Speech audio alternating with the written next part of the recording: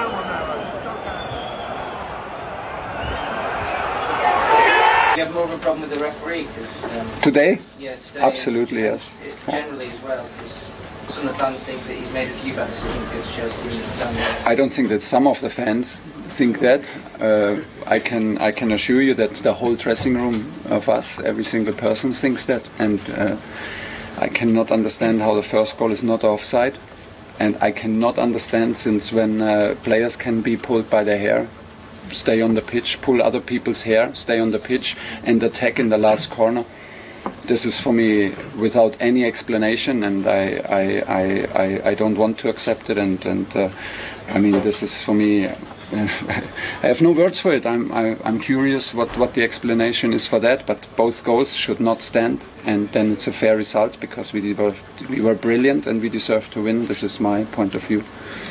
Maybe it would be better. Maybe it would be better, but honestly, we also have VAR to help making the right decisions. Since when can players be pulled at their hair? Since when is that? And if he does not see it, I don't blame him. I didn't see it.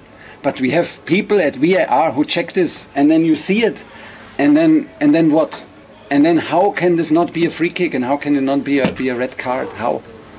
Is there any? This does not even have to do with the referee in this case. If he does not see something, that's why we have people to check if there's a decisive error going on. Hello, what's up, guys?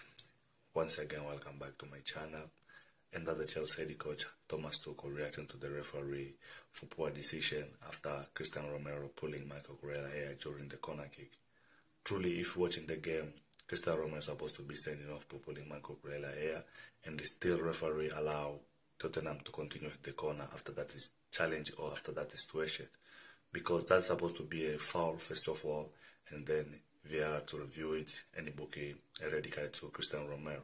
And that's why everybody shocked and surprised on how match officials allowed the corner kick, and that corner kick costing Chelsea to equalize in the game. Truly, this is so bad for them.